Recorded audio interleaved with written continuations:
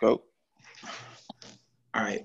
All right, guys. Welcome back to another episode of the Black Dawg Sports Podcast. It's going to be our segment from the dog's mouth. Today we have former Bulldog great and Philadelphia Eagle, Jamar Chaney. How's it going, Chaney?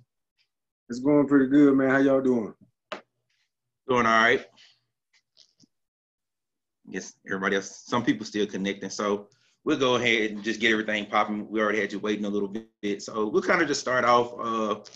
I guess we normally start off with how did you become a dog, but in a sense, you became a dog with a Georgia Bulldog to start out. So First talk about, I guess, committing to Georgia and then kind of finding out that you couldn't enroll there.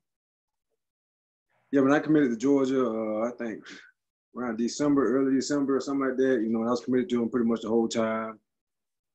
Signed with them and didn't find out like I couldn't come until like I had already pretty much graduated. So, I mean, it was kind of late. So, man, it's just a crazy thing. I mean, my uncle, I ain't know nothing about Mississippi State. Only thing I ever knew about Mississippi State was I knew they played. Only game I ever saw them play was when they played, I think Texas A&M in a game that was snowing or something like that. The snowball.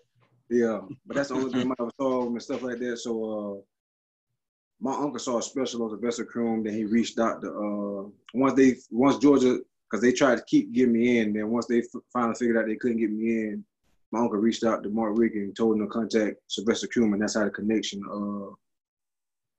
That's how the connection happened. So talk about, I mean, we've talked before about you kind of like how it ended up where you decided to come to State, even though, I mean, State wasn't exactly really that good around there. I'm sure you wanted to play for a contender, but talk about that process. I don't know. I think you said you went to some other schools, but talk about how you ended up kind of like, I think you said that you know it's probably God kind of telling you to come to Mississippi State, just how it all kind of went down. Yeah, so how I ended up at State is they let me start my whole recruiting process over. So I took some more visits. So I went to Rutgers, I went to Maryland, went to NC State, then I went right to Mississippi State. So I went to all these schools back to back on official visits. And I had a good time on all of them, but man, I ain't gonna lie now, the worst visit, and it ain't because it ain't the coaches or the players on the team, like none of that now. I'm just talking about like me being from Florida and coming to Mississippi, man, that was a different atmosphere for me. It was out of the 4 visits, it was worth one. My phone didn't work. None of that, private airports and all that stuff right there, man, and trying to get there, the connection flights.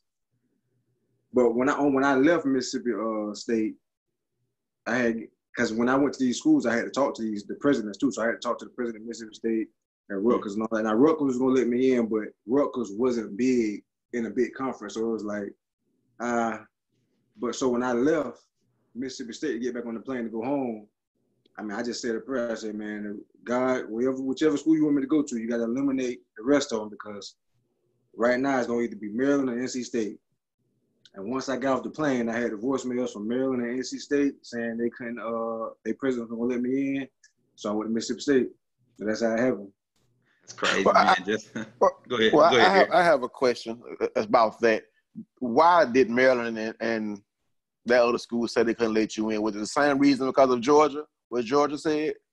Yeah, they were saying academics against honesty and things like that. And I don't know the history of the programs and stuff, but I guess most of the schools out there had been on academic probation when I got there. So I guess they didn't really go into details. Like once they let me know they weren't gonna be able to let me get in. Right.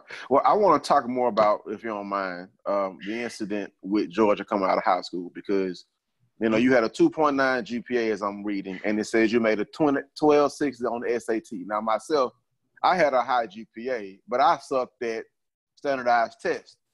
So how did that make you feel, them doubting you making that score?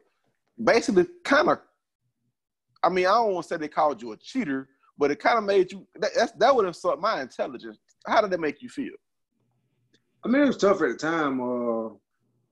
Just because the proof that they was giving us, I mean, like they showed me the seating chart and they kind of tried to tell me the person that I cheated off of, and it was kind of like I was sitting like 3 rows, 3 seats behind, all the way in the next row. So it's kind of like how you see somebody paper from that far, and just all the details weren't lining up. And now we gave them like all the tutoring I was being, all the log in and log out I was doing after school and things like that for the SAT and ACT and things like that. But they was telling me I could have fought it and won, but they were saying like I would have had to miss my freshman year, so I would probably want to enroll into a school in until January. I didn't want to do that. Wait, so I just said, bump it, man. I'm gonna find somewhere to go. Well, I won't speak for our Bulldog fans. We're glad that you ended up here. To me, that just seems like such an unfair situation for institutions to try to say that you can't make a score on a standardized test that you can take preps for just because you had a 2.9. A 2.9 GPA is not a bad GPA. I mean, it's not a bad GPA. So that kind of bothers me because I didn't know about this until Jeremiah brought it up. I was like, what? So when I researched it, I know if I was sitting in your shoes, I would definitely have been upset. But we're glad we got you in the room. Go ahead, Jay. All right, let's move on. So Chaney, let's talk about getting to Mississippi State, just getting a chance just to play early on. Yeah, well, I got there, like I said, I got to Mississippi State probably a day before we started, like the first team meeting, going to the training camp. And no matter where I went, of course, it's great players everywhere, but I had always had the mindset that I wanted to come in and play. I ain't think too many linebackers was, fast and athletic as me. So I knew I had to get strong and things like that. And I know I didn't go through the whole off-season program as far as prepping up to the season. But when I got there, man, they gave me an opportunity to get out there, get on the field a little bit, show me what I can do in practice and things like that. And that's what happened. They just saw the playmaking ability and things like that. I ain't start off, starting, but probably by the third or fourth game I ended up starting. So I just went up with the mindset. I know sometimes, it ain't catch me, but it know it catch some people, man. When I got to college, through my whole college career, it was like, man, don't put all your eggs in one basket. I put all my eggs in one basket. It was like, hey, I'm going to Mississippi State to get to the NFL, man, to get to the next level. So anything that came into that, in a way of that, I pretty much put it to the side. So, all right. Something I kind of wanted to dive into. I kind of talked to Timmy Bowers about this last week. Being a Florida boy, people say there's a difference of cats coming from, even though Mississippi produce a lot of NFL talent, sometimes it seems like the mentality is a little different between like Mississippi players and Florida boys. Did you kind of notice that even when because of course you played Florida football, so you seen the caliber of talent and just the mentality of the guys. Did you notice a big difference even when you came to Mississippi State? Obviously the school was still trying to turn it around, but did you notice like a difference in just how the guys, like, I won't say behave, but like their mentality as far as how they approach the game? Yeah, one thing about Florida got a lot of talent. That's one thing, and like it's speed, but it's like a lot of raw talent. Mississippi got a lot of raw talent too. But if football is so big in Florida, and it's just like you competing, all the way when you're kids, man, you got kids starting 5 years old playing football, and it's just like it's just a mindset. That's what we're gonna do. We're gonna play football, and you playing all day, every day in the streets and things like that. So that's the mentality. But one thing I can say about playing with Mississippi cats and kind of a little bit different from Florida cats is Florida is a highly recruited state. So all the colleges flock there, and sometimes that can get to a kid's head. You think he all that, or he think he this and that. One thing about the cats from playing with cats from Mississippi, like they hungry, they feel like they're the underdog, and they grind, on a different level. Like, hey, they ain't looking for you to give them nothing, you to hand them nothing, man. They gonna grind for pretty much everything they gonna get, and they grind with that underdog mentality. It's funny you say that because I know a lot of us, we always joke that the best players that went to Mississippi State and came from the little small schools. Like them bigger schools haven't produced some of the best players all the time. Now, a couple of them panned out, but most times that's not the case. So let's move on a little bit to, obviously that junior year, y'all didn't do great. So let's move on a little bit. That first year, let's move on to like your second year, getting a chance to start. I was there kind of getting a chance to start at that wheel linebacker and starting that whole season. It was good, man. I got a chance to play next to Quinn Culverson, man. He taught me a lot. Dale Warren Robinson, those guys, took me under their wing, and we had a real good defense. It's just we couldn't put no points on the board, so it's kind of like we got after it, but in the SEC, you can hold people all you want to, but eventually, it's you got to put some points on the board, and like I said, we held our own for as much as we can, but then, you know, after a while, you got to, you know, put some points on the board, and that was the toughest thing we had to, you know, to deal with. I think, because I mean, defensively, I think, me personally, I think we was pretty good, you know. Yeah, you're right. A couple of y'all ended up in the league, so I mean, I think obviously the talent was there. So.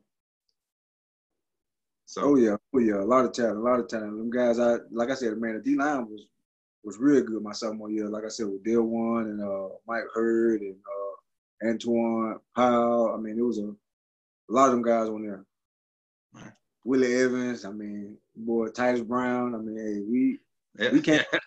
Yeah, but hey, once you got to put them. You keep that defense out there. You get wore down, man. And in the SEC West, you playing against big dogs. You know? I know with that year, I remember Dale One told us y'all had to, I don't know if you was part of that group, had to have a conversation with Tony Burks that year because he was supposed to be one of those guys that was helping y'all put points on the board. So I remember he told us y'all had to have a conversation with him about that. Like I said, I don't know if you were part of that group though, but he said that had to be a conversation I had. So I kind of wanted to go just kind of breathe past them first 2 years because obviously I think your last 3 years probably was a little more impactful at State. Your junior year, obviously that was the turnaround year. Talk about the coaches kind of shifting you from that will linebacker to the middle linebacker. I think, you know, people have always focused on your athleticism, but anybody knows you have a high football IQ. So talk about that shift going from like the will linebacker to the middle linebacker, kind of being a leader of the defense and just, you know, being the quarterback out there.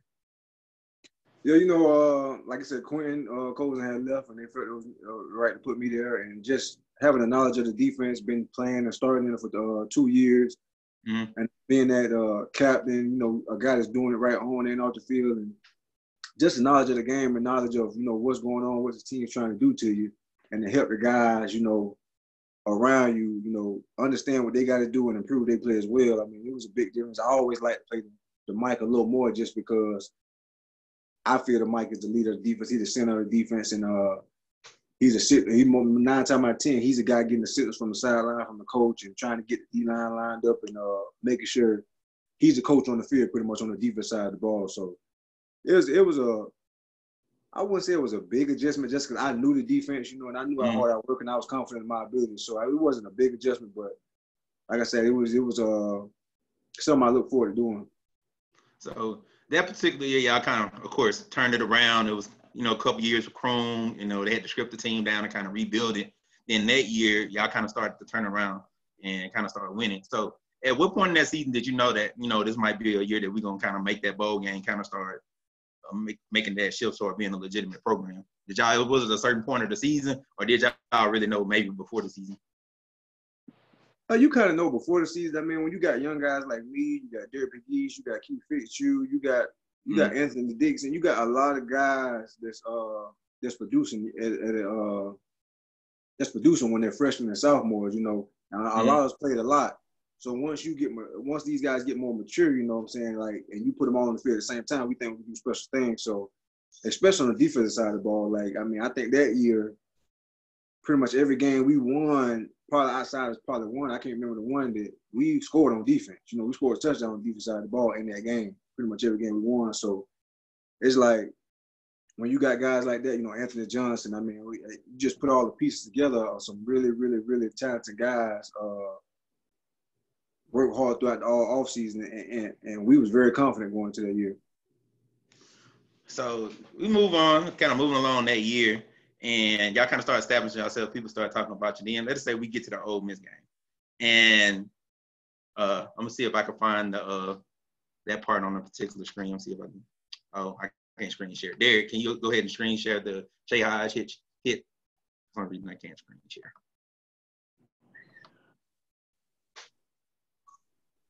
Okay, Derek, do you hear me? Okay. Yeah, I'm looking for it. Okay.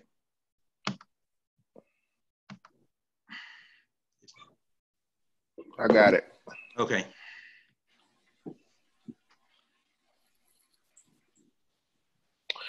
All right. Okay.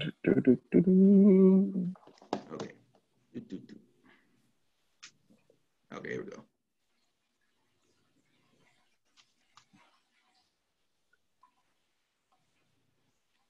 And what you think about that hit there? I mean, it was a big hit, man. Especially, I mean, it just what make it bigger is the opponent and like the score in the game and what happened after that play happened. That would make it a little bigger than what it was, But hats off the Tigers. Like I said, like we had some really good players. Him getting the pressure on the quarterback and things like that. But it just understanding the situation of the game and knowing they had to go it was 3rd and 14 or something like that. So understand the situation and trying to execute. But that was a big hit, man. Big change in the game, and that's one to remember right there. And I'm really good friends with Shay too. So we talk about it every time we talk about it. So he don't like to talk about it, but it is what it is. And I think that play stopped their drive from getting the first down, and that led to us kicking the game with a field goal. Correct? Yeah. Then you're right. Yeah. So I mean, your hit, basically set us up to win that game. Oh yeah. Like I said, it was a lot of big plays in that game. It was back and forth, and like we played pretty much horrible. I mean, the first 3 quarters of the game in that game, but ended up putting up, I think, 17 points in the 4th quarter or something like that. 17-14 was the final score. I forgot to put on our, I guess we were going to talk about, I guess at the end, kind of like I think I did put it on there. At the end of that game, Pegues, first we'll go to the first part of it. When Coach O decided to go for it on 4th down. What were you thinking? Like, man, did he really just do this? Like, go for it on 4th down? Did y'all think that was like a challenge that he really was bold enough to go for it on 4th down when they had the lead? I mean, we didn't think it as a challenge. Honestly, we thought, hey, this is our shot right here. We should stop right here. They ain't got number 14 points. This is a 2-score game. So, he hey, so go ahead and go for it. This is our opportunity. Like I said, that was the year we was pretty good. We really established ourselves on defense. So, we look forward to that challenge. But we just looking for it put our offense in a better chance, to execute and score a touchdown. I actually had a chance to ask Coach Oderon about that. And he didn't really want to answer my question. He just looked at me. And he rolled it. He was like, because I do a little LSU stuff down here. So when I asked about that question, he said, "Why you asked about Mississippi State?" And so I said, "Don't you see what color shirt I got on?" So he didn't want to answer that question about that game. Well, Coach, want to talk about their biggest coaches. You think Pete Carroll want to hear about why he didn't give it to Marshawn Lynch? If I meet Pete Carroll, I'm gonna ask him that question too. And he'll give you the same response. Hey, Jeremiah, they would be like asking KJ Wright, what do you think about somebody from Mississippi making an interception to win the Super Bowl? Yeah. Did somebody actually did that? Yeah, I asked KJ that question. Yeah. All right, so let's move on to obviously Pegues in that game, returning the punt return. So the offense really didn't even get the points. It ended up being Pegues. So, I was at the game, and some told me as soon as the ball touched his hand, it was about to score. The energy on the field was just like that. So, did y'all know it as soon as the ball touched his hand that he was going to take it to the house? Yeah, anytime he get a good look at it, he had a chance to take it to the house. But I think it was kind of like a line drive kick too, so it didn't even give. I remember that.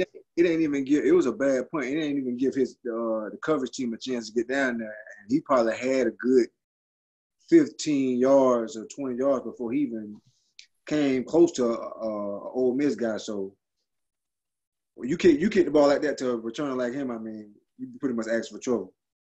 Yeah. And then obviously, man, just moving on from the Ole Miss game, and then y'all were able to win. I was there at that bowl game. I remember that because it was really cold. So I think Tony did like a little reverse. It was real cold. I remember that's the main thing I remember about the game. It was really, really cold. But Tony had a reverse, and then y'all ended up scoring. So talk about it just being able to get that first bowl victory. I think Mississippi State since, I want to say 01 or 2000, it's been a while since they got a bowl victory. So how was that to kind of have that bowl victory, and people were kind of talking about y'all being that next team, I guess, on the rise? It was real big. Like I said, you go through the whole offseason and things like that, building towards that, and trying to, accomplish something school never accomplished.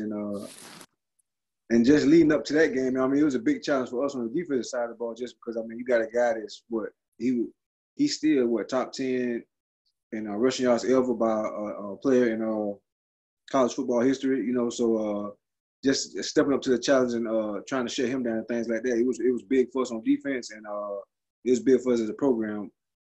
Just going to, like I said, going to Memphis, and man, it was pretty much all maroon and white at that game. They always, support and show love wherever the bowl game at.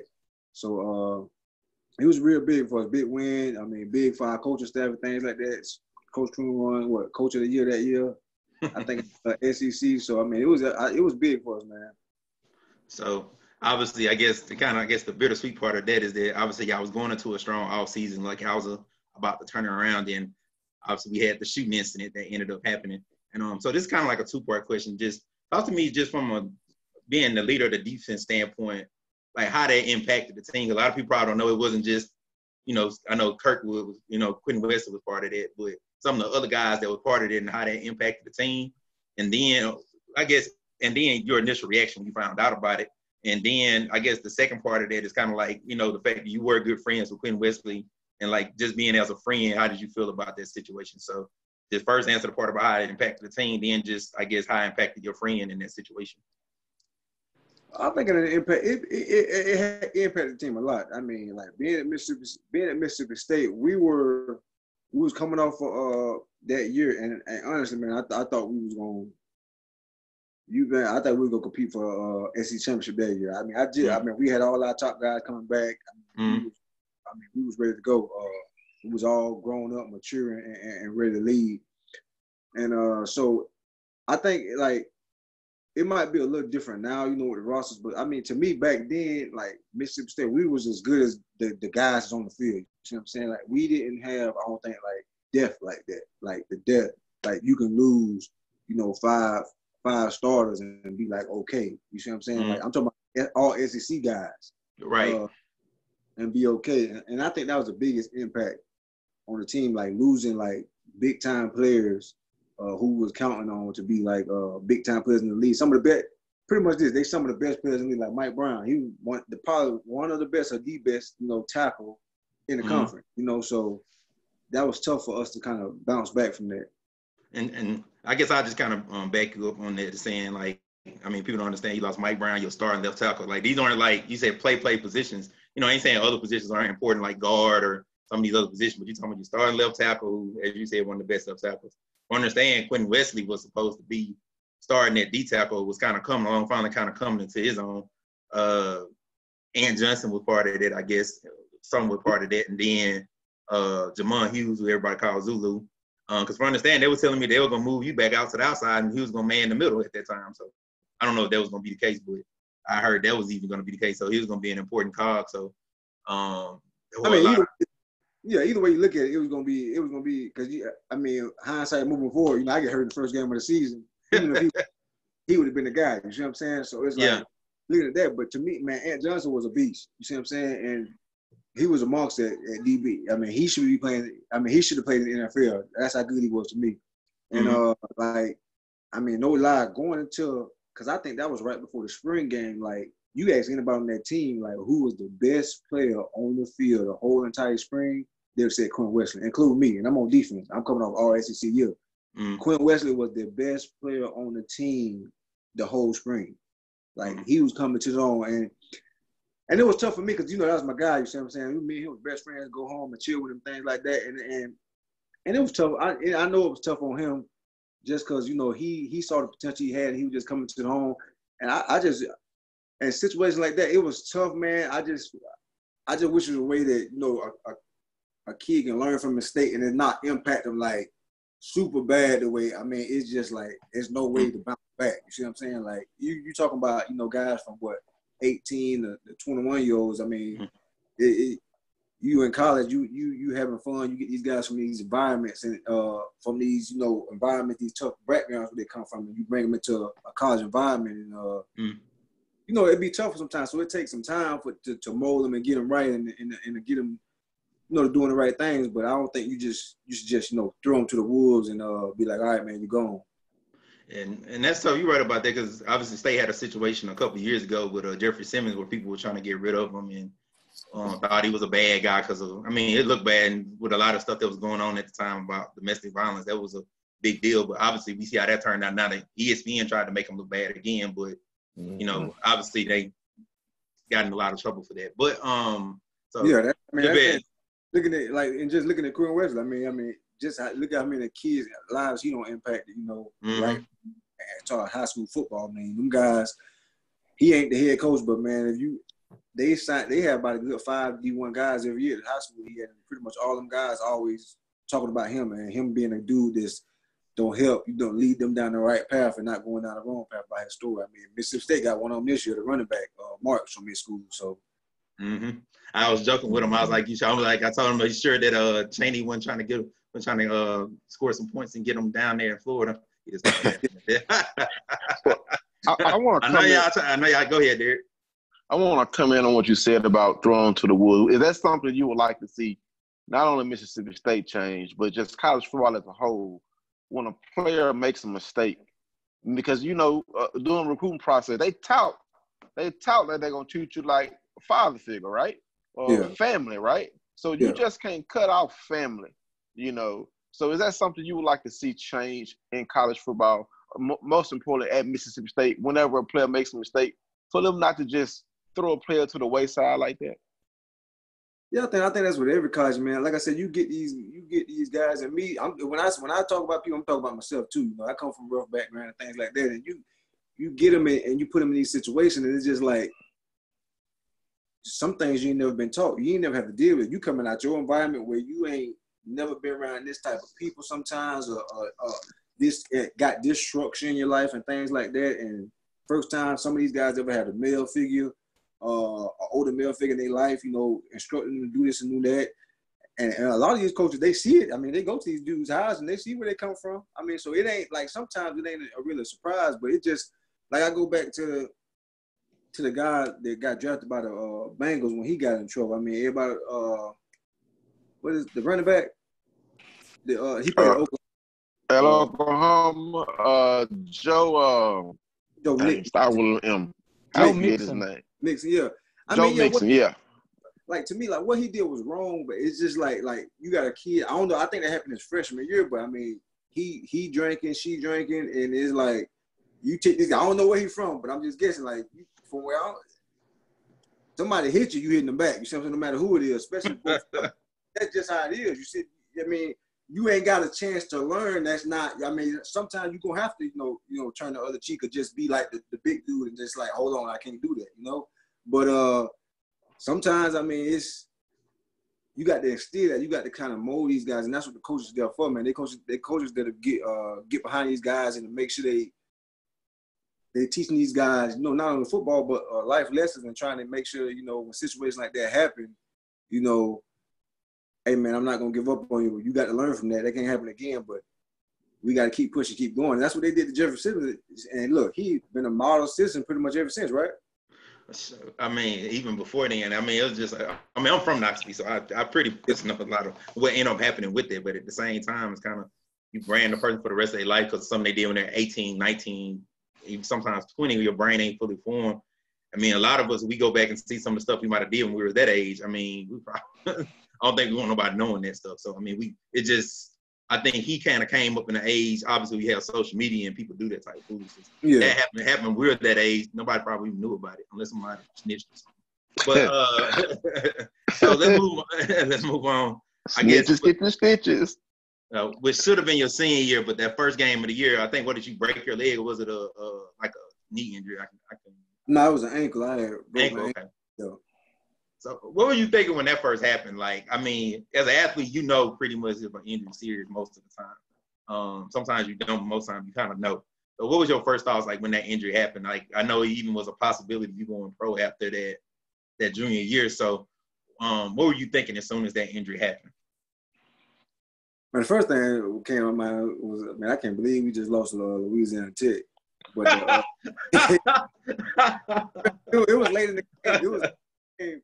It was late in the game when that happened. I mean, but for to tell you the truth, I didn't even know it was broke, because I was able to walk. I was able to, limp off the field, and they put me in a walking boot. So I thought I was cool, just a high ankle sprain, a real bad high ankle sprain or something like that. And I was sitting in the training room. Because I broke my ankle, but I broke my leg too. Like, it was a clean break. You see what I'm saying? Like my fibula. Mm-hmm. I was just sitting on the table in my training room, and I just started touching my leg and feeling it, and I can feel like the bone moving my leg. I'm like, hold on. They ain't supposed to do that. Hey, I get this checked out, and then once they checked it out, they not only saw that my leg was broke, which if that was the only thing, I probably could have came back that season. Because it was a clean break. They said they wouldn't take that long to heal, but then they checked my ankle, and I tore my ligaments in my ankle, so that pretty much shut me down the whole year. Did you get that doctor look when they looked at him and was like, oh? Not like I said with the broken leg, it was like, okay, I mean, it's bad. You gonna have to miss a couple weeks, but you'll be able to come back. Now, when about my ankle, it's kind of like they talked to me before, and they were like, we got to put you to sleep just to check it out, because if we try to test it right now, while you're awake, it's gonna hurt really bad, like some of the baddest pain you ever been in. So if it's not good, we just gonna go ahead and surgery, while you sleep. So when they put me to sleep, I didn't know if I was gonna have the surgery or not. So when I woke up and saw my leg in the air wrapped up, I had them broke down, man. So that was kind of tough right there. So I mean, we're not gonna focus too much on that season because you know how that worked out. But I know Derek kind of wanted to talk about. Go ahead, Derek. You want to? Go ahead. Well, we know you had an awesome career at Mississippi State. Got drafted in the NFL. You achieved your dream, but of course, coming out of high school, you were known as a pass rusher. You're the career leader in sacks at your high school. Yeah. Do you wish they would have let you rush the passer a little more at Mississippi State? Yeah, especially when and they used to send me a little bit. I mean, but especially when I first got there, that was my thing coming off the edge, and that's kind of why they put me at the wheel too, because you get to come off the edge, a little more. But yeah, I wish I would. I always seen myself as a passer. Sometimes I wish I would have played D end and just try to put on the way to play it. Be like one of these short passers out there, Dumerville, Mathis and all them guys. But yeah, that was my thing in high school, just going after the quarterback. I didn't play off the ball linebacker until I got to college.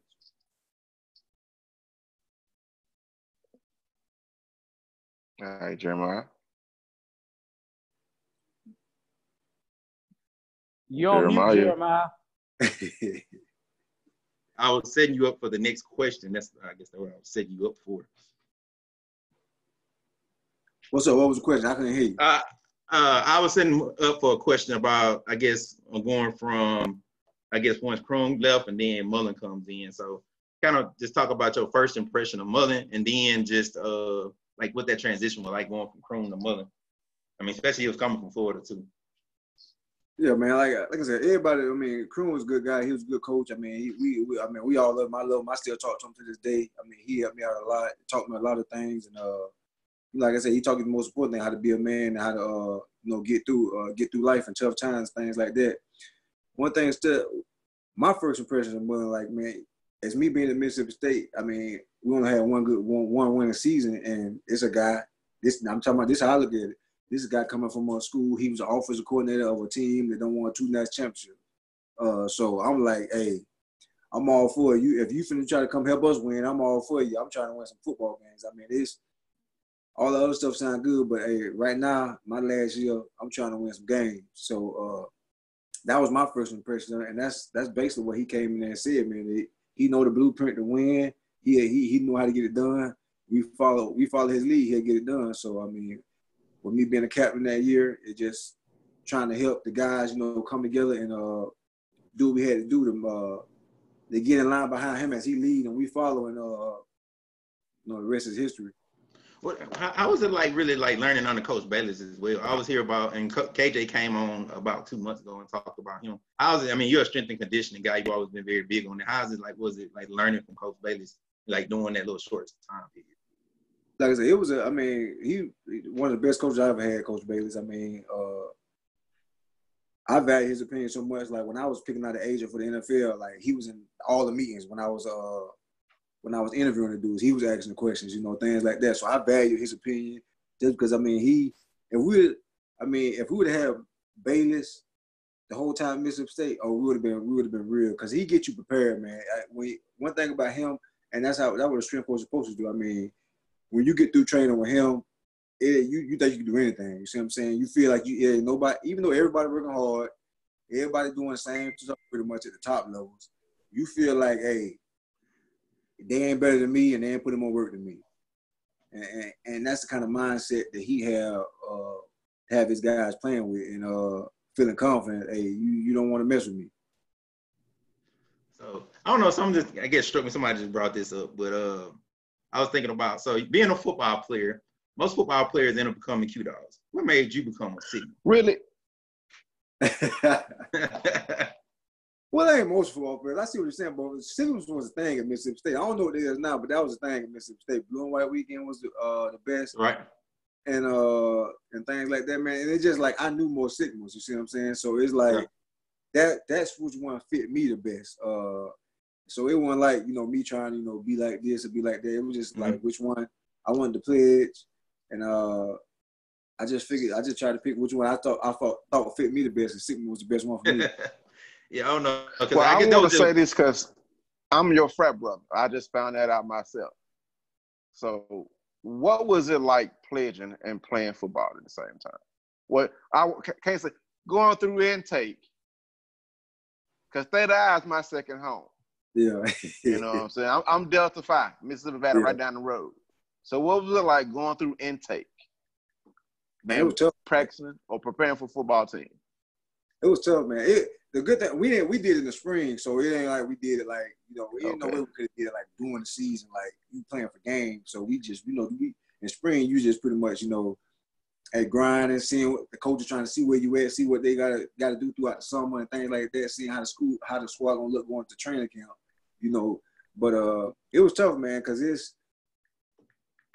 I'm happy they did it that way. Like the only thing that we really didn't, you know how it is pledging. The only thing we really didn't have to do just the stuff like, during the day, but at night times it was all Don't I know, bro? Like I said, Theta I is my second home. I got a chance to be a part of a couple processes at Theta I. So but you appreciate it though. What's your line name and number, man? Shout out to your frat. Say what now? What's your line name and number?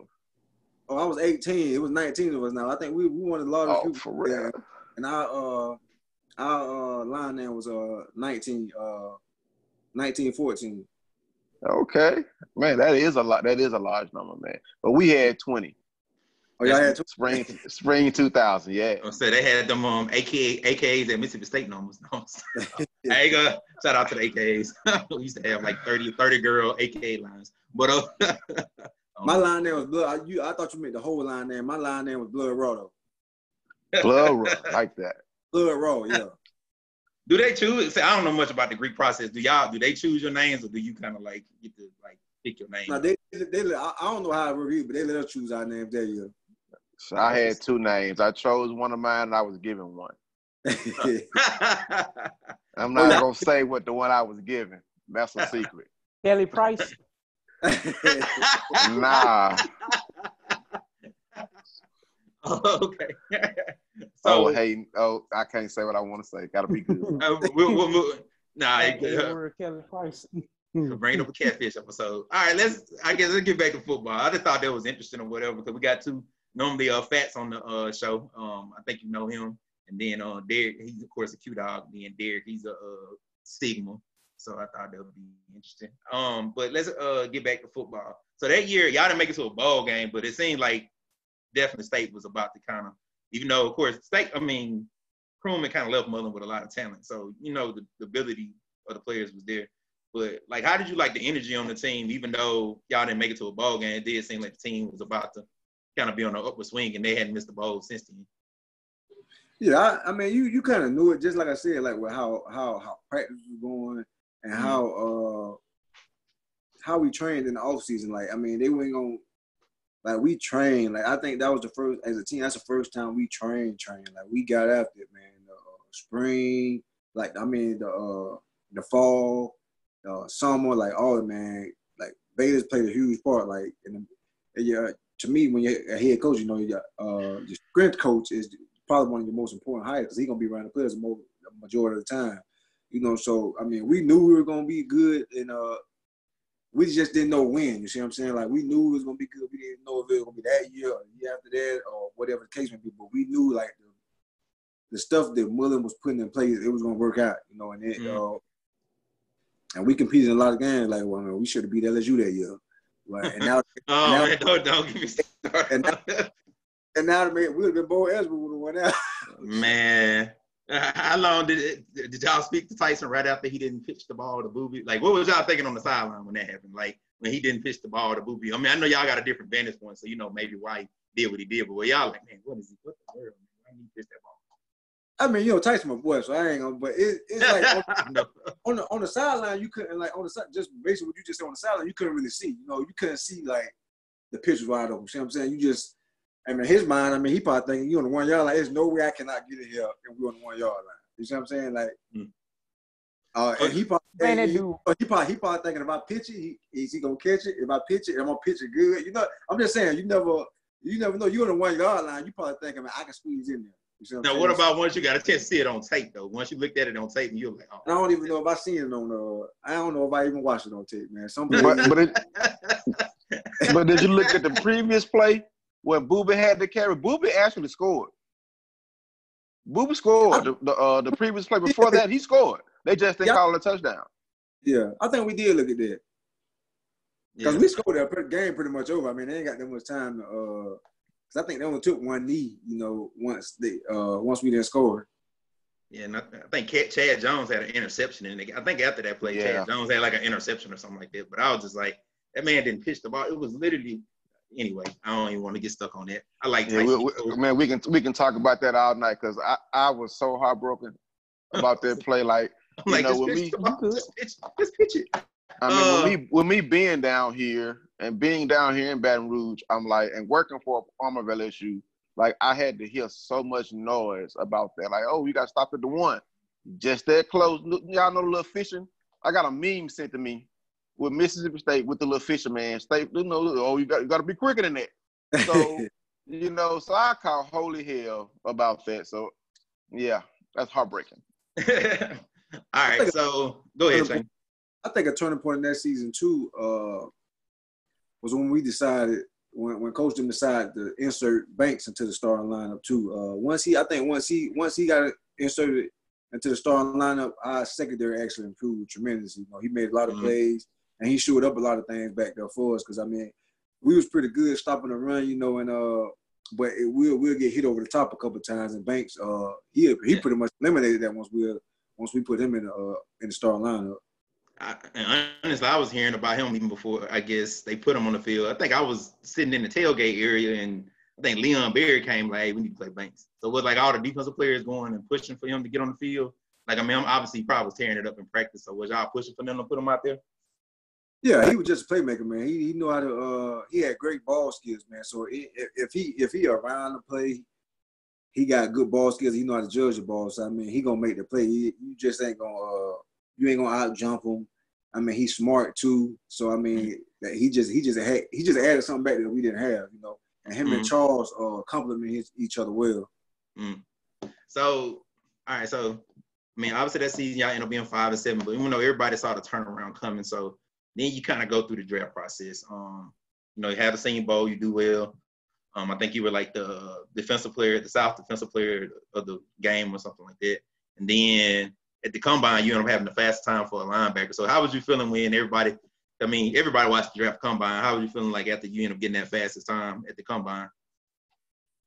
I felt pretty good. I mean, like I said, I felt pretty good in the Senior Bowl. I felt I did a good job. I felt good at the combine. My medicals probably didn't check out as good. I mean, that's why I probably feel so low. But I mean, I knew I was going to run a fast time. I mean, we was right before we went out, all the linebackers, we was in the same room just talking. A lot of guys were telling me, oh, they gonna run this time, they gonna run this time. I ain't saying that because I already knew, like, hey, it might be a couple of y'all in here faster than me, but ain't too many of y'all gonna be running faster than me. But it was pretty good because that's one thing I think I always had, you know, with speed. I always pride myself on being, you know, fast. I'm a fast linebacker. Not only athletic, but the intelligence of a great linebacker too. But speed was my thing, you know, running. So that was gave me a lot of confidence going out there. All the hard work you put in, I trained down there in Miami with Pete Lorito, so I just capped off a good, pre-combine training. So I guess you brought up the middle because I didn't know. I mean, I know you had that injury the year before. I didn't know if that was considering you ran a 4.54, I think, whatever it was. Obviously, your speed was still there. It didn't take away from that. So what was it about your medicals was it something like teams were worried about your long-term potential being able to stay healthy?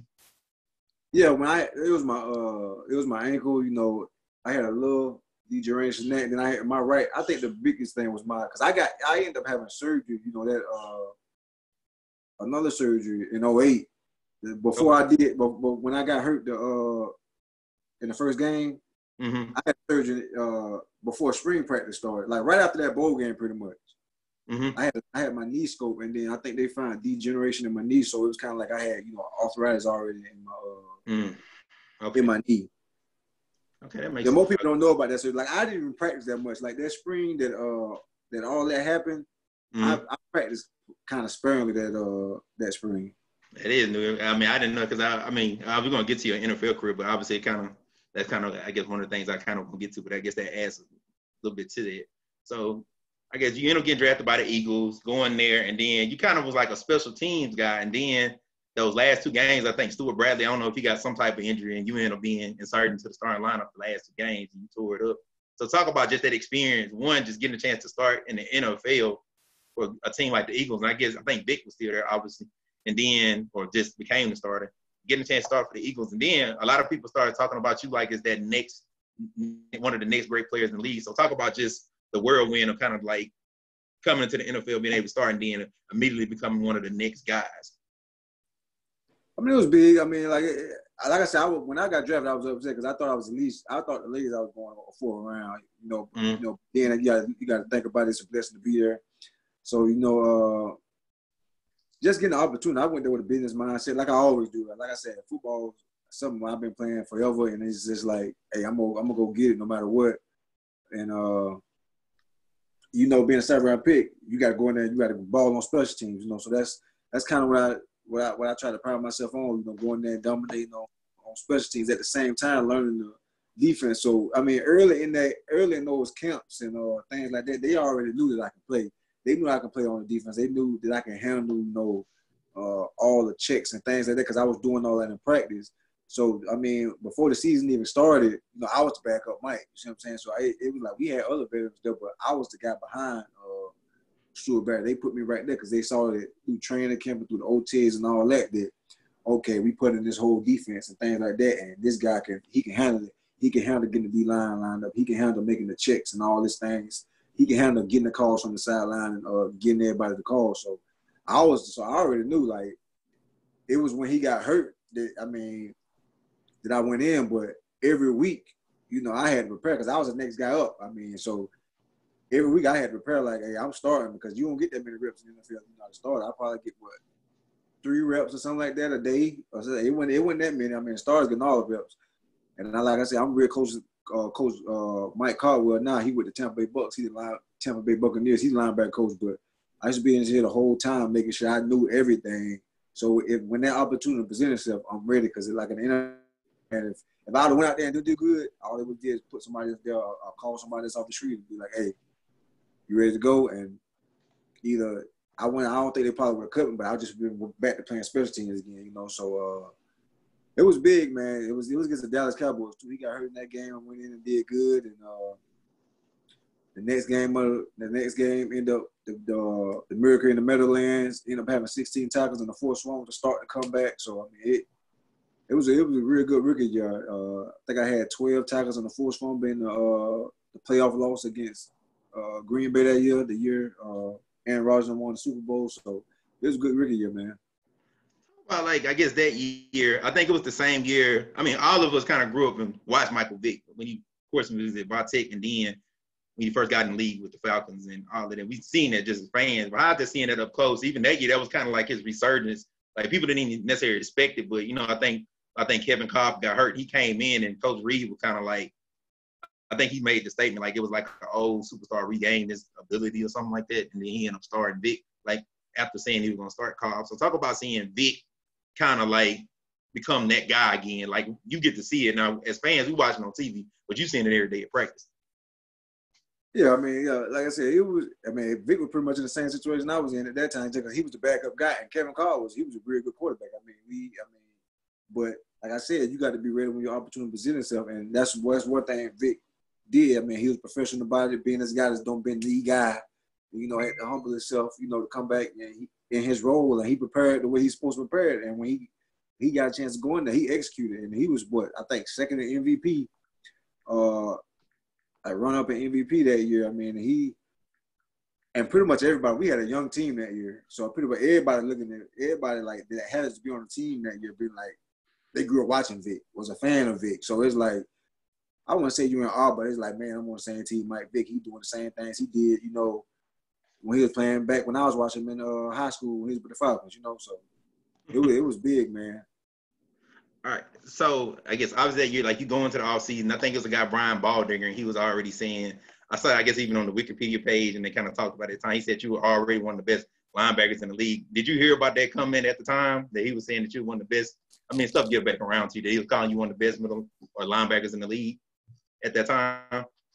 Yeah, I heard about it. I mean, I saw it. I mean, it's they do that kind of stuff all the time in the NFL, projecting. I mean, we do it. You do it in college too. I mean, so trying to project players and things like that. I mean, at that time, I had a lot of confidence, and I felt I was going to, eventually evolve into one of the best linebackers in the NFL. But one thing about being the best, you got to do it over a long period of time. It ain't just a game here and game there. You got to do it. Right. Yeah. So we're moving kind of 2011, and then you get a chance to start that whole year. How was it, man? Just get a chance to start a full year in the NFL. Just like you say, you started in that your rookie year strong, and you come into that second year, and I think they didn't even have you in the middle at first. All enough, I found like a column where they were saying they should move you to the middle. So how was that kind of coming in? And then they move you to the middle, and then having a chance to start the whole season. I mean, that year was. I mean, I had a good year, but that year was tough just because we end up fighting our DC, which we had a lot of, man. I think we had a record amount of rookies that played that year that actually got started games that year. I'm talking about my rookie year. And then we fired our defensive coordinator, who I thought was really good. He helped me out a lot. And then it was a lockout year the next year. So it's like we got a new defensive coordinator and we got a lockout. So it kind of we didn't have no kind of offseason and things like that. And then they put me in a different position, starting off the season. So it's a new defense. And I'm playing the Sam linebacker, which I'm in front of the tight end. Like, my game on speed. So, I mean, you're in front of the tight end.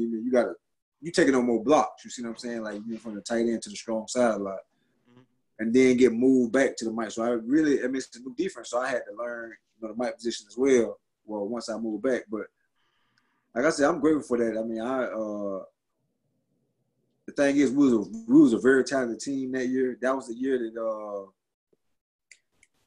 that what his name is, Vince Young came out with the dream team little thing before the season. So yeah, because we had a lot of talent. Like we were stacked now, and we didn't live up to that. I think we finished the season 8-8. We only missed playoffs by one game, but I mean we finished the season 8-8. But like I said, it was a blessing to start in the NFL. I led the team in tackles. Second on the team in picks, was tied for first in the NFL for linebacker interceptions that year. So I mean, it was, like I said, it was a good year up to my last game when I got hurt. Last game of the season I got hurt that year. Hurt my neck. I ended up having to have a neck surgery with my fused neck. So. Oh, okay, yeah.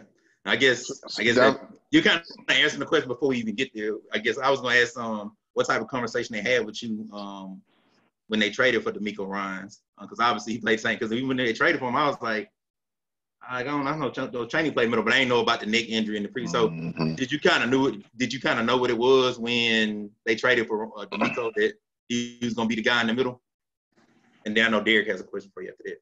Yeah, I mean, you knew he was gonna be the guy. I mean, like I said, I played all the positions. So I wasn't just a Mike linebacker, D'Amico was Mike linebacker. I was a Mike and a wheel linebacker, so I could play either or. So it didn't matter. It's just whichever one they wanted to put me at. And I welcomed it too, just because I mean that was gonna be my going on my third year in the league. I haven't played it beside nobody like D'Amico either, so I was all for it just because you get to learn from somebody who's been in the Pro Bowl and things like that, the position. But I mean, they had to. I mean, they signed D'Amico before they even knew that I can play again. You see what I'm saying? Like, you have a neck surgery. I mean, he ain't guaranteed I'm gonna be able to play when it's time to go, because that happened in the last game of the season. So I had a surgery in January. You can't find out till I really can play the training camp. You see what I'm saying? You can do all the off-season stuff, rehab and all you want to, but until you start hitting, that's when you guys are gonna find out, and you can't wait all the way to August to decide if this guy can play or not. So, right.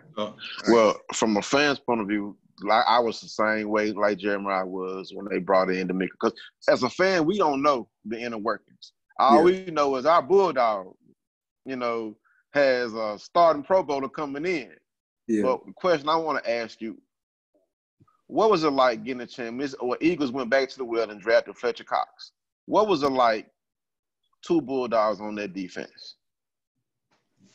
I mean, it was fun. Like I said, I had a good relationship with Coach Reed, and he actually talked to me a lot about Fletcher Cox. I never forget. I mean, me and him was talking one time. We ran into each other because during that time it was off season, and we ran into each other like right outside the weight room.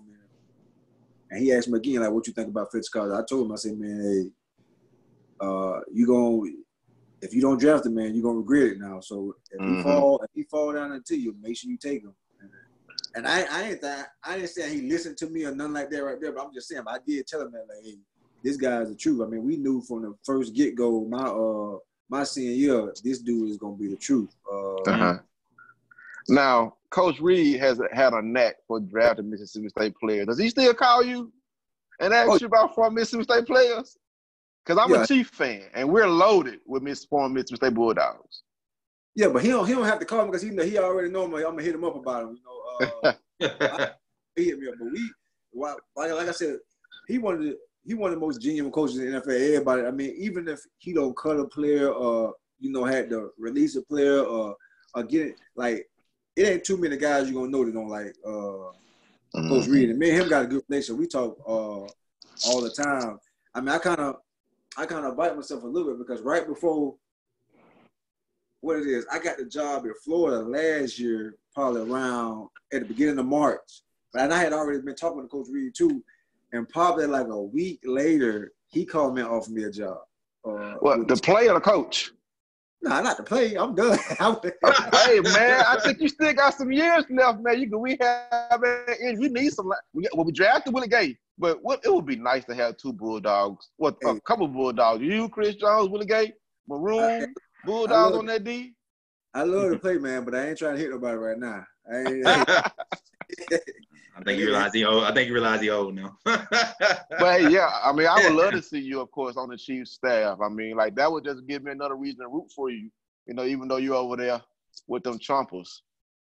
Oh, yeah. I mean, yeah, like I said, me and Coach Reed, we got a real good relationship. They got, and like you said, they got a lot of Bulldogs. I mean, I know Willie Gay a little bit, so I talked to him a little bit, and I talked to Coach Reed about him a little bit also. So, they do right. He know once and they ball for him too now when they get there. Hey, he do a good job with him. So you were one of the people that he called a vet really gay when he said he vetted it. Oh yeah, like I said, I he don't have to call me because I'm always like, if it's a guy that I know that's coming out, I'm gonna let him know about it. You see what I'm saying? So especially like Mississippi State guys and things like that, guys from my area, from my hometown. Like before I even got to Florida, I always talk to them about guys like that. So. All right, so I guess that particularly you and him not starting, was it? I guess now that you brought up the injury, do you think it was because like that lingering injuries you just couldn't kind of get back in sync after? I mean, I never knew you had a neck injury. Was it because you couldn't get back in sync coming into that season? No, I didn't that I can't get back in sync. It just, I mean, and then that year they brought in D'Amico Ryans. They also drafted a linebacker second round. Now, the Eagles don't draft a linebacker that high, never. See what I'm saying? So they drafted Michael Kendricks that year. In the second round, so you draft a linebacker that high. I mean, this guy supposed to come in and play, but I never my mindset. Like when I was there, is, man, what God has for me, it is for me. You see what I'm saying? So, like, when we was going through OTAs and things like that, they was kind of like, D'Amico was the Mike, and then me and Mike was the, Michael Kendrick was the wood linebacker. So I was just, and then we was like rotating with the ones, and I just basically told him, like, hey, y'all can put him with the ones. I'll be the backup for now, but I know when it's time to train the camp, I win my spot back. You know what I'm saying? So just go ahead and do it. And no lie, when we started training camp that year, I was balling. I was going with the twos, and I was with the ones pretty much after the first couple of days. You know, because if you know Coach Reed, I don't know if they can still do it or not, but we used to go hard in training camp. He take care of you during the season, but in training camp, he gonna find out like, hey, who can go. And the bad thing about it, as soon as they told me I was with the ones again, like, hey, you with the ones, you D'Amico out there.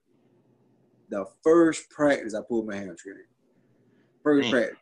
And it was just no look. I mean, I was out the whole training camp. So it was like I was trying to come back. So I pretty much out the whole training camp. So then, you know, going to the season, Michael Kendricks and D'Amico ended up being the starters. I ended up starting 5 games that year, but still, I mean, that kind of threw me off a little bit, that hamstring injury. All right, so what did you, I guess, kind of going a little bit back to Fletcher, I felt like he was a good player at Mississippi State, and he had a solid senior, especially toward the end. He got very hot toward the end. But you surprised that he just kind of hit it the way he did, just starting off, that first year. Now he's one of the best D tackles in the league, that he kind of started off so strong, even though he probably was supposed to still be a senior in college. You saying his rookie year? Yeah, he came in so strong. I guess Fletcher, he's coming out to that year, now he's one of the best D tackles in the league. Even though his Mississippi State career, he didn't probably ball out every year, but he still was pretty good. But he come in that first year and just hit it, and just now he's one of the best D tackles in the league. Yeah, like I said, you always saw it just because Fletcher. Fletcher was so big. And people forget Fletcher he wasn't that weight wise, he wasn't that big, when he first got there, and just going through that training, being a dude that was super athletic like that, man, Fletcher probably was running a 4.6, 4.5, in high school, and then you put that weight on him, and he ain't really slow down. You see what I'm saying? So he started getting bigger and stronger, and he still got that defensive end athletic ability at that position. You knew he was gonna be like that. And sometimes stats can lie to you. Fletcher was dominant in college, and one thing good about Fletcher, he was a leader too. You see what I'm saying? He ain't he bringing people with him. He gonna help other guys out as far as trying to get the team better and be a leader and doing the right thing, trying to be an example. And I think that helped him a lot too. Okay. So I guess after that season, going into, I don't know if it was in training camp or not, you end up getting, maybe in training camp, you end up getting cut. So how was that? You going from, you probably wanted to starter, all that stuff, and then you end up getting cut. And I guess it is the nature of the NFL. But how was that at that point trying to hang on? Because I think at that point you had played 3 years. I think somebody told me that if you been on an active roster, you can't be on practice squad or anything like that. It's either you in or you out. So how was that trying to hang on to the league at that point, knowing that you kind of was you're either on a roster or you're not on a roster situation? Yeah, it was tough, but I don't know what the rule is now. I know they changed rules a little bit to try to help guys to get back on the practice squad, to be eligible for the practice squad. But I don't know how they are now. But that's how you said. That's how it was when I played. Once you active for a certain amount of games, you can't go back on the practice squad. But it was tough. But like you said, I had that neck injury. In 2011, I had that neck injury in the end of 2011. In 2012, it didn't. And Chip Kelly was there too that year. I got cut. He was a head coach. So that 2012 season, it ain't bothered me at all. But going into that 2013 season, it started bothering the first preseason game. I went down to made a tackle on special teams play against the Patriots, and I got a stinger, a real bad stinger, and I ended up having to come out, and I didn't go back in the game. And I had a good game on special teams. He said, and special team coach told me, man, you had an awesome game. But after that hit, it seemed like every time I hit somebody, I felt it in my left side. You don't get a stinger every time. You get a stinger once in a while, but I was getting it every time, in my left side, and it kept bothering me. So that affected me a lot, trying to prove yourself to a new coaching staff that just got there. You see what I'm saying, with Philadelphia Eagles. So that kind of hurt. And I got picked up by the Falcons, played a couple games with them. Luckily, I played over 4 or 5 weeks. I think if you get four active roster games in, that's a credited season. So that got me my 4th year. And then went to the Broncos training camp. Same thing ended up happening to me when I was with the Eagles, playing pretty good in the preseason.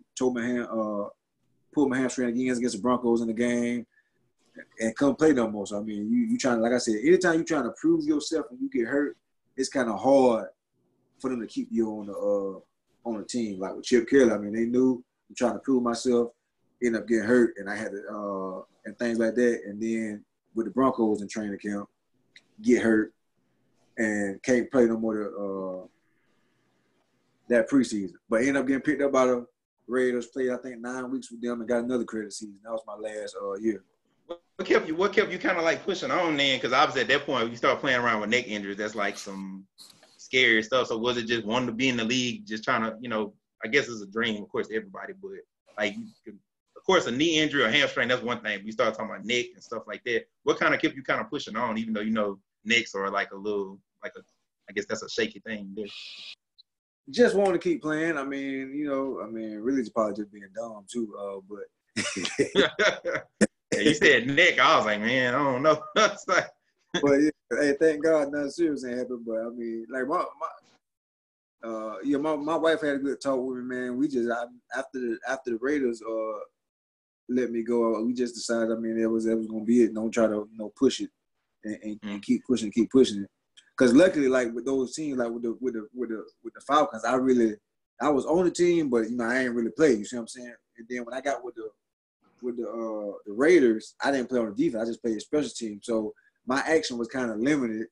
I guess that was a blessing in disguise. Not for me not to get out there and actually be banging like I was when I was with the Eagles. And so I guess we're gonna kind of move along and guess. I mean, I didn't know injuries impacted you to that level, and that's something you really, make excuses. So I guess you didn't bring up that you had all those injuries in your career. But like moving along, you end up, I guess, going back home and then did you volunteered at first, right, with the team, and then eventually became a defensive coordinator before becoming a coach with your old alma mater school. So talk about that process of, I think you told me once that you wanted to go back and coach high school ball. So talk about that process of, I guess, going back and coaching high school ball. Yeah, I always knew I wanted to coach. When I was playing football, I knew I wanted to. Once I was done, no matter whether I was college, high school, whatever, I wanted to go back and coach. I mean, and I always wanted to start in high school, just go back, where I was from and help the kids in my community, in my area. And I just thought that coaching, trying to find your passion and like what you want to do, outside of because you can't play football forever. So I mean, even though that's something you can't do it forever, but I just wanted to find something that I was passionate about. And something that's gonna help people. You see what I'm saying? Try to put two of them together. Coach, I'm passionate about football, and I'm passionate, and I want to help people, especially our youth. So that's why I wanted to coach, just because I love football and I want to help people, and I want to help our youth, especially our young men. Help them mold and guide them and get them right in society. And like I said, the coach, actually the head coach when I first got to my school. When I came back was my defensive coordinator when I played. So it was an easy transition for me, learning from him and things like that. And he resigned, because he's been coaching a long time, longer than I've been living right still to this day. And they picked me for the job. How was that? I think I'm trying to remember the newspaper article. They said the team had made the playoffs, maybe even since you had played or somewhere close to it. Like, how was it? That first year, I don't think I made the playoffs, but that second year you did. How was that coming in, and what stuff did you do to turn around that program? Not necessarily how I felt to turn around the program, but what stuff did you do to get the program turned around? Because obviously it was good at some point, but there were some things that kind of got lost, I guess, in the shuffle, so to speak. So what did you do to turn around the program? I mean, the last time the team had been to the playoffs was 2011. The last time they won over 5 games was when I played, so 2004. So the things I just try to do the things I learned in college, and learned in the NFL, and just implementing like a strength program. like I said, strength coaches, and I hired a lot of coaches. In a public school, you only can pay a certain amount of coaches, but man, I made it work. To try to, and me coming from the NFL, I mean, the money that I used to get paid, I didn't need it, so I used to give it to my, try to break it off to them, just so I can have more coaches, more eyes out there on the guys, and just implementing that, getting on, taking my guys on trips, on college tours, doing this, doing that, putting their names out there for colleges to see them, and then when in the flow of doing all that, grinding real hard, posting our workouts for other kids in the area can see it, and doing all that, other kids from other schools see it, and then our kids start talking about it. Everybody seeing what we doing. Guess what? Now these kids want to come to our school because we doing some other schools ain't doing. You see what I'm saying? So that's kind of how I got it turned around there, and I mean it was the best. We had I think about at least 10 guys signed scholarships as far as D1, D2 scholarships and things like that. So it was good. I had a great time. Ain't no lie. I mean, the only reason we didn't make the playoffs out of my first year because the guys they didn't really know how to win. We competed. We lost.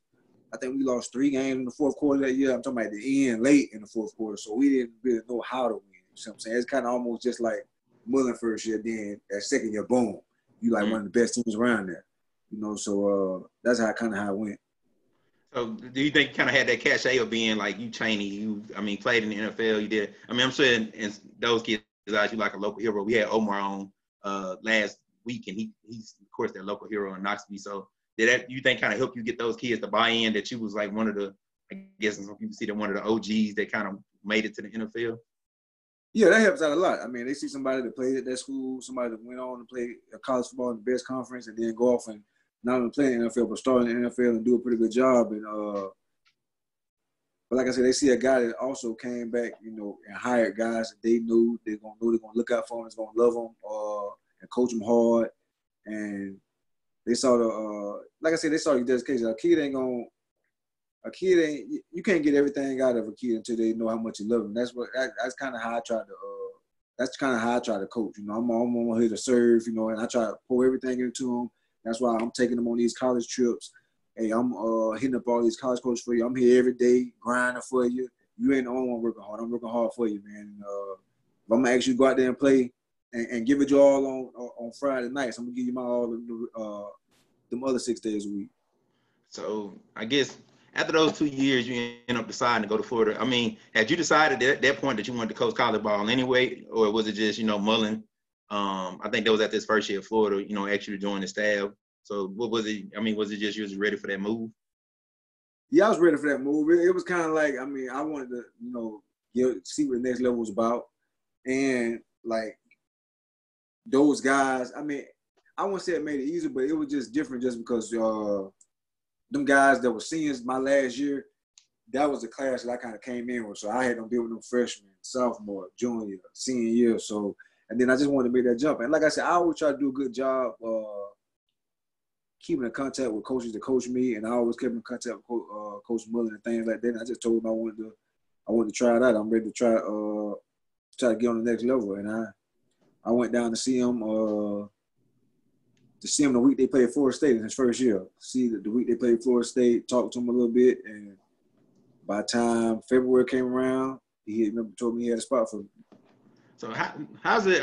The thing, honestly, that people even heard about, you say about Mullen throughout the year, that sometimes some coaches didn't always want to work for him and stuff like that. So as somebody that was a player, played for him, what made you want to go, I guess, work for Mullen? Because sometimes he kind of get a bad rep for that. So what made you kind of want to go trust and work under him, learn from him?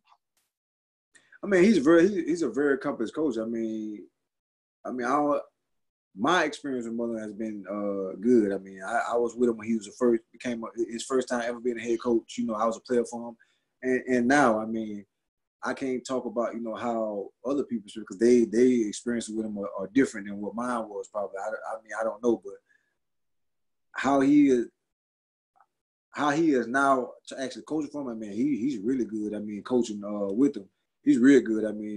We get a lot of time. We get a lot of time off. I'm pretty sure we probably compete with a lot of people on time off for a staff. You know what I'm saying? He as long as you getting your job done, he's very open-minded. He listens to you. Office door stay open. I don't know how he was when he first became a head coach because I was on the player side. But as of right now, I mean, people probably dying to come coach with him now just because, I mean, we get, like I said, in college ball, you get a lot of time off. I mean, that don't go hand in hand, but we get a lot of time off. He let his coaches coach. He let the recruiting staff, because I'm a part of the recruiting staff, do our thing, man. And he doing a great job building this program. 10 wins first season, 11 wins last year, and I mean, hopefully we have a season this year because I mean I think we'll do a really good job. So I guess I kind of wanted to end a little bit, or maybe two questions. First question is kind of a lot of the Bulldog fans, even some of your former teammates, were kind of pushing for you to return to the staff when Leach first joined up. Like, talk about that possibility of just maybe rejoining Mississippi State at some point. Is that something that's a possibility out there, like you get an on-field position with Mississippi State at some point? I mean, you never know. I mean, like I said, I talked to the coaches there now. I mean, I talked to Moorhead when he was there. I mean, so I still know guys there. You know, Jay Perry. I mean, Cohen. I mean, I know a lot of the people there that was there when I was there. You know, so it would be a great opportunity to come back there. I mean, I would love to come back to Mississippi State. I mean, it's where I went to college at, where I balled on the field at, and I know it's like to put on a maroon jersey and go out there and give it all the ground for your state, you know. So, say what? Speaking of you saying that, we know you're there at Florida now for a paycheck. You know, that's your job. Does it feel weird putting on that ugly blue and orange? How does it? You went to Mississippi State, man. You're a Bulldog. You're maroon. I mean, you played to beat Florida. Does it feel weird? A little? Yeah, I don't think it feel weird. I mean, just because, I mean, we was on the SEC. We on the West. Mississippi State on the West. Florida on the East. They don't even play each other every year. I mean, how many? I don't know what's the span and years that they go without playing each other, but it don't feel weird, man. It's just, hey, I'm from Florida. I mean, even though like when I was growing up, Florida was third, you know, when I was watching. I mean, it was Miami, Florida State. Then I'll probably, you know, check out. But since that, could you work for Ole Miss? You said, I don't know about that. All right. So that's strong conviction. I don't know if that. All right. So I kind of wanted to close out. I was kind of thinking of something maybe good to lead the fans with, but I was kind of thinking of somebody kind of went through, I mean, a lot as far as the one, get to college, and then once you got in college and just different incidents and then getting injured, then the NFL, you went through the wars, and now you kind of established a good post-career life, you're married, kids, and, you know, possibly going to have a long college coaching or potentially maybe pro career. So talk to anybody that's really a young athlete. I mean, you've been a coach, so you had to talk to those guys about, you know, what you would tell them if they decide they want to do this, because obviously you had to go through a lot just to be able to be successful with it. So what would you say to those guys who are thinking about embarking on that college and then maybe NFL career? You talking about playing wise or coaching wise? Well, I guess both. Like, I mean, really anybody that decides just to get into this. Like, I mean, because obviously you don't went through the challenges all the way. Like, as far as, you know, getting into college, the whole situation, and then got in college, you got hurt. Then NFL, obviously you was looking like the next guy, then, you know, injuries kind of, you know, pulled you down a little bit. So talk to, you know, that young guy who's thinking about, oh, man, I want to be a football player, but they don't understand everything that it takes really to really stay in it and then be one of the best at it. But one thing about me, one thing different, like I was real athletic, man, but anybody ever tell you, like, anybody that's ever coached me from high school all the way to the NFL, every coach I ever played, man, they're going to tell you that change is going to work. And that's the number one thing, man. You got to be willing to put the work in. Like, I kind of said, man, I ain't have a plan B, man. I was putting all my eggs in one basket and I was going to make it.